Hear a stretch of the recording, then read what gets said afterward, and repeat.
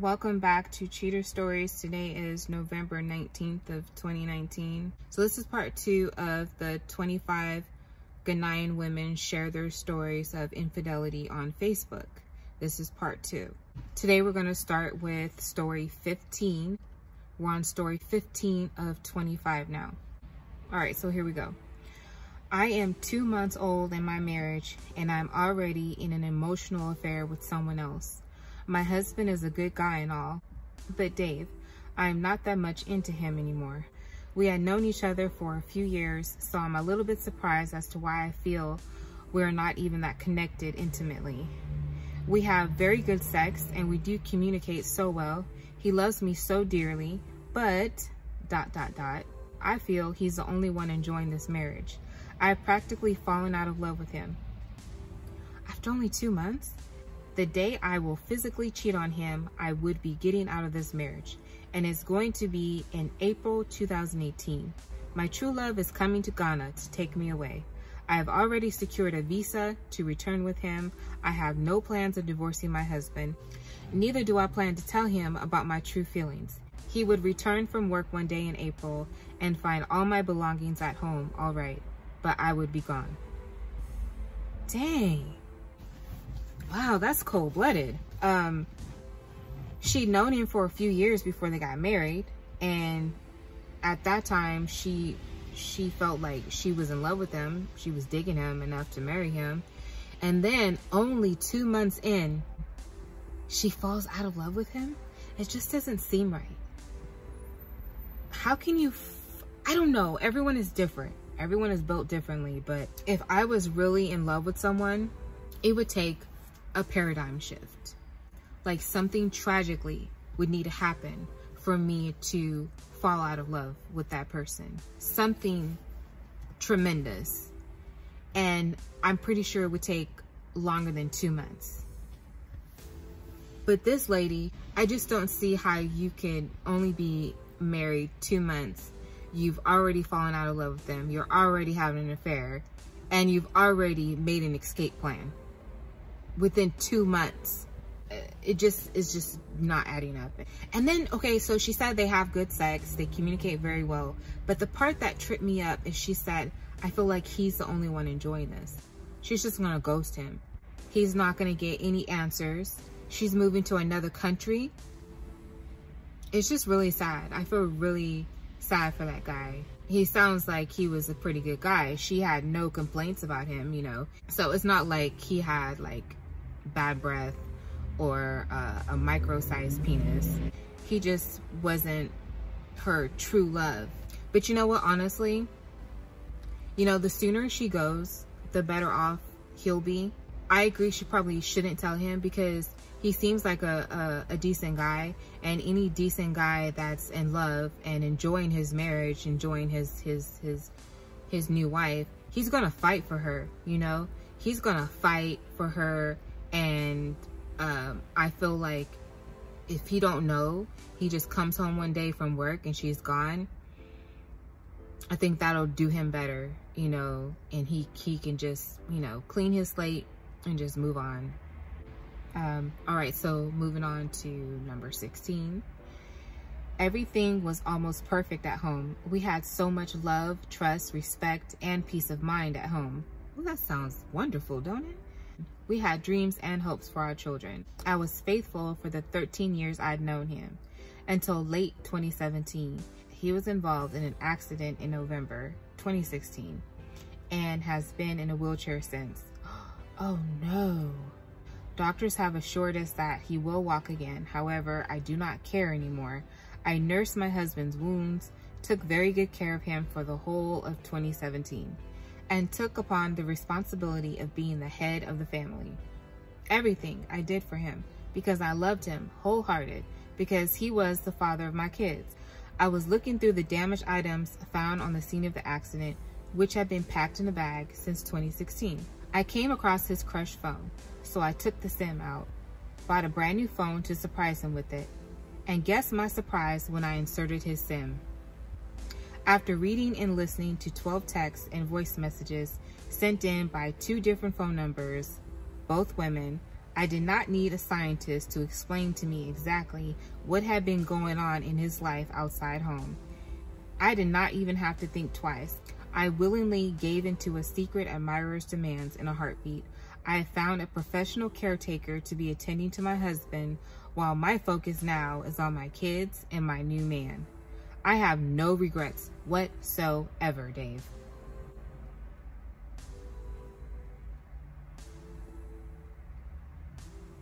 Wow. Whew. So this guy, oh my God. Oh my God.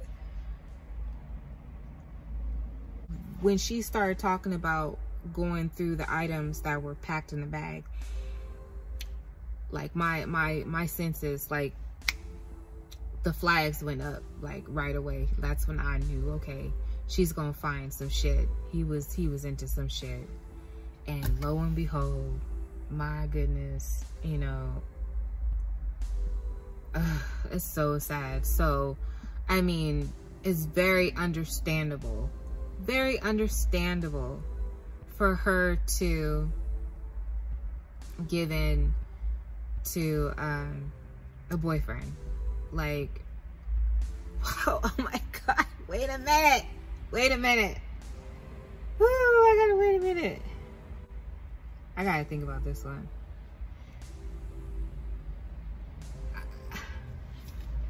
Can we give her a pass?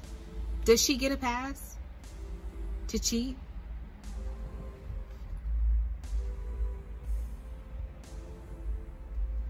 Does she get a pass?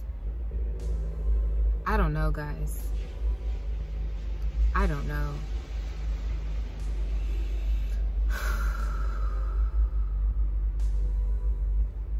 So when I was reading the story, I was like, what a shithead, you know? Like, all the stuff that she did for him, she was there for him. They were like, well, she thought they were like desperately in love with each other. And to go and find that out, that is devastating.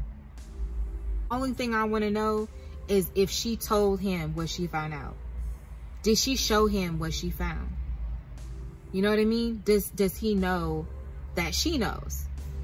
And if she did, does he know about the boyfriend? I'm pretty sure, like, he's got to know something's up with the new caregiver. And oh man, oh my gosh, I don't know what her reasons are for wanting a boyfriend so bad. I don't know if it was for revenge or if she really felt like she needed to be in another relationship. All right, we're moving on to number 17. All right, so it says, David, I know you are protecting our identities. That's why I'm feeling a little bit comfortable opening up to only you. I am pleading with you. If you still are not so sure of how safe the security of your Facebook account is, kindly copy my message into a Word document or folder and delete my message to protect me should anyone try hacking your system. Thank you. I am in my second marriage, and yes, I am cheating on my husband. I wasn't always like this. I used to be faithful. I used to be content with only one man. I used to love and trust from deep within. However, my first husband turned me into something I never knew I could be, a murderer. I killed him, Dave. I poisoned my first husband and watched him die in our bedroom, painfully. I mixed a deadly, colorless, tasteless, odorless substance with my lotion, smeared it gently on my breast, rubbed it... What? Smeared it gently on my breast, rubbed it on my vagina, put some on my lips. I coated every part of my body I knew he enjoyed putting his mouth and tongue on, and watched him swallow every bit of his own saliva mixed with the substance.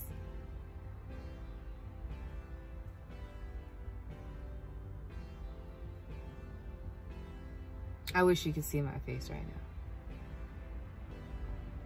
now. Okay, let's continue. Dave, sometimes a cheating, filthy, lying bastard ought to die for you to live. I deserve to live, Dave. I deserve to live. I'm glad our incompetent Ghanaian medical doctors could still not diagnose the true cause of his death after the autopsy. Everybody, including his family, all think he died from an acute liver problem. I am cheating on my current husband because I don't want to lose another man in a marriage. So I would rather want to cheat on him too, as a form of closure, in order not to lose my mind. He started cheating on me when I was 7 months pregnant. Shaking my head. These foolish men, we give them everything, yet they choose to fool around. I feel very sorry for my current husband. I'm still timing him closely. His time will come. Wow. Whoo! Oh my gosh. She murdered her first husband. She poisoned him. And I know the story sounds ridiculous, but stuff like this happens more than we know. And like she said, she didn't get caught. So I'm pretty sure this stuff happens all the time. Because I thought about poisoning my first husband with Visine. Anyway, yeah, I wanted to kill him. And for no good reason. My reason wasn't even as good as hers. He just got on my nerves. So anyway, so her second husband, he's cheating on her. So she figures, you know what? I got a baby with this guy. He's the father of my child. And I really don't want to kill this guy. So rather, instead of killing him, she decides to cheat on him just so she can live with it. The cheating kind of appeases her. You know, it gives her a little satisfaction. It keeps her from losing her mind, and it keeps her from killing him as well. She may not get away with it a second time around. You know, if you lose, you know, if your second husband dies as well, you know, they might start looking at you more closely. The crazy part at the very end, she says she feels sorry for her current husband, and she's watching him. His time will come. She's only going to put up with this cheating for so long. And the cheating that she's doing, that's only going to work for so long. At some point, she's going to kill him. I don't know. That shit is crazy. That story really shook me up. I was not expecting that. All right, so moving on to story number 18. I was dating 2 men when I found out that I was pregnant. I had to choose between the 2 guys. Which amongst them fit into my idea of a perfect father/husband? I chose my husband over the other. My husband is the good guy type, very homey, decent, responsible, and committed. The other gentleman is more of the fun type, full of energy and jokes. I don't want to lose any of them because they both mean different things to me. So yeah, I'm also cheating on my husband. In fact, did I even stop cheating on both men? This life, so fucked up. She never stopped fucking with either one of them. See, the problem here is she wanted her cake and to eat it too. You can't eat the cake. You get the cake, you put it back in the box, and you stick it in your refrigerator, and you just see how long it'll last.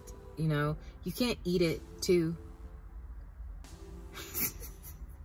I never understood that terminology. You can't have your cake and eat it too. It really doesn't make much sense. But anyway.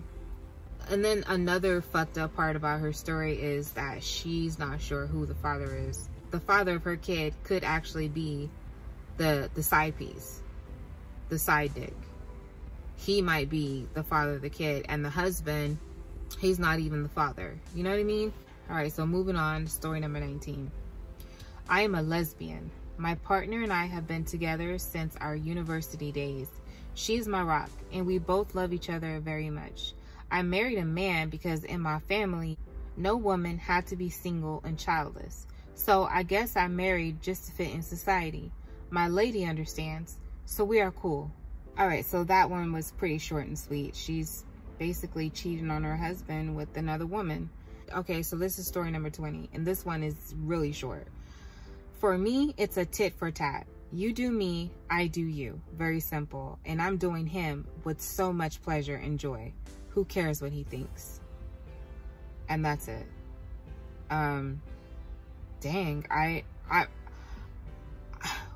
Okay, when she said it's tit for tat, that sounded to me like he probably fucked around on her, so now she's fucking around on him. That's all I got out of it. Maybe she's just getting revenge on her husband and she doesn't care. All right, so this is story number 21. If he hadn't abused and disrespected me, I probably wouldn't have fallen into a different hand. My husband took me for granted. He walked all over me, reduced me to nothing, and then expecting me to remain faithful and endure?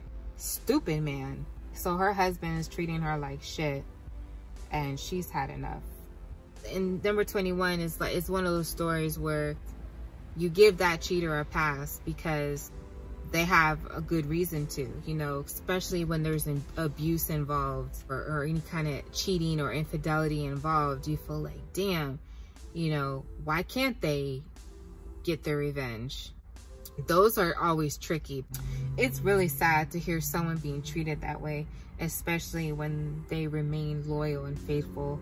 But once you step out of being loyal and faithful to that person, then you're no longer blameless. Now you've put a stain on yourself, although it's you know, it's not fair the way they treated you, but now you've put this stain on yourself, you know. Moving on to story number 22. Why I cheated on my husband, I still don't know. It was purely an unfortunate mistake. I was tempted and I fell for it. I didn't plan to cheat. There was no reason for me to cheat. I'm happily married to a great guy and father to my baby. All he's ever done is love me. He's never wronged me. I just made a mistake. I have no feelings whatsoever for the other guy. It was just sex. Though it was just sex, it was good sex. I loved it. It was different, intense, and wild. I guess I still remember it because if I were to compare and contrast with that of my husband's, I'd grade the guy 180 out of 100. My husband is 65 out of 100. I don't intend telling my husband about the mistake. It's going to be a secret I would have to die with. I'm not ending friendship with that other guy either. Nobody knows about tomorrow, so I'm keeping him in an arm's reach. Being a mother helped me make my family a priority, thus my decision to want to do the right thing. So help me God. She had an incredible, intense, unforgettable experience with another man, and she can't get it out of her head. And this guy is way, way better than her husband sexually in bed.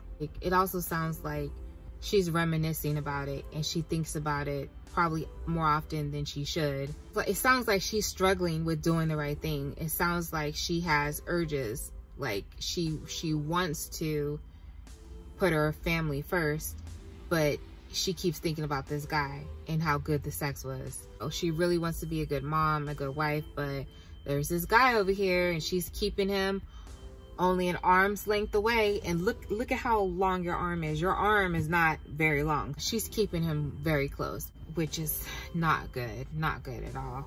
That's just going to increase her chances of going back to him. All right, so moving on to story number 23. My husband was transferred to a different region to work. He visits home on weekends and on holidays. That's the genesis of my affair, the beginning. Distance caused it. I know he's probably also warming his bed as I speak. I wouldn't be bothered if he's cheating. All I pray he does is to practice safe sex, because that's what I'm doing in his absence. I'm currently in love with both men. There you have it. She's cheating on her husband, and she's pretty sure that her husband's cheating on her too. Okay, moving on to story number 24. Me, I'm a player. I know what's up, and he married a bad girl. You can't tame a bad girl with a wedding ring or pregnancy, and I know a part of him knows that too. I love the chase. I love the game. I love the sex. Variety is bae. Monogamy is nay. Hubby is a cool guy and all, but cool ain't shit. I'm a hot commodity, so I don't limit myself to thinking only about my husband and my kid. My customers also need my creativity to help solve their marital problems. I know you get the drift. I think of every call, quote unquote, as a problem-solving opportunity. I'm selling more than just a body in a hot dress. I'm selling ideas, perspectives, and insight into the mind of a man. I do the needs-based kind of sex. I determine my customers' needs before I start to propose skills, solutions. I'm the kind of woman who brightens up a man when I see one. You can't see me and just watch me go unless I don't like you. I've built trust with all my men, my husband inclusive. Trust takes a long time to build, but only a second to lose. That's why I strive to demonstrate to even my husband that I can be trusted, even when he's in doubt of my fidelity to only him. If I get caught being dishonest in any way, I'll not only lose my man, customers included, but the ripple effect of my actions will spread far beyond the borders of my relationships, and I don't want that. So I'm always with the assumption that my customers and husband are all smart and give them due respect. And that's how I am with every other man that I'm seeing. Okay, so basically this lady is a prostitute. This lady is married with a kid and she's a prostitute and her husband has no idea. And she's cheating on her husband with a bunch of tricks. And it sounds like all that mumbo jumbo is how she rationalizes what she's doing. And another thing, her clients, her customers are married men. And that takes me back to a couple of podcasts I did before where I was talking about how a lot of married men see prostitutes. It's mostly married men that see prostitutes because it's quick, it's in and out, and there's no strings and it's harder to trace. A man who sees a bunch of prostitutes is much harder to catch on to that rather than if he's having an affair with just you know, a regular. All right, so this is story number 25. This is the last story. My weight became a problem for him. Although he wouldn't openly say it, I could see it from the way he sometimes looked at me with disgust. He ignored me many times and just wouldn't touch me intimately. He was always not in the mood. So one day, I finished a professional job for one of my clients and was pleased with the work. We became friends, and then there was the pursuit. I am 12 years older than this boy, some tiny boy. But he was serious about me. He liked me.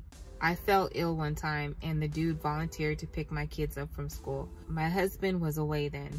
He cooked for me and the kids, helped them with their homework, and kept me company until the following morning. He slept in the living room. My heart opened up to him after that day. He's the only man I've ever known to fuck so hard.